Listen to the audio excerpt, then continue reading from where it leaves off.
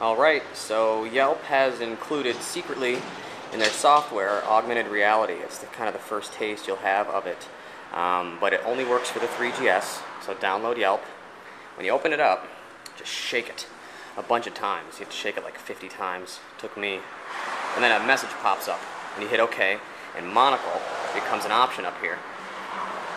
If you hit Monocle, it opens up your camera, and you can see that as I move around with this, and I approach destinations like a restaurant or something nice, it pops up on the screen there. And if you move around behind my house here, check this out. There's a bunch more restaurants back in there. But augmented reality, man, pretty darn cool. And you can touch on one to learn more about it. You can go back to the Monocle and keep moving around. But yeah, get your first taste of augmented reality today. Pretty cool. Talk to you later.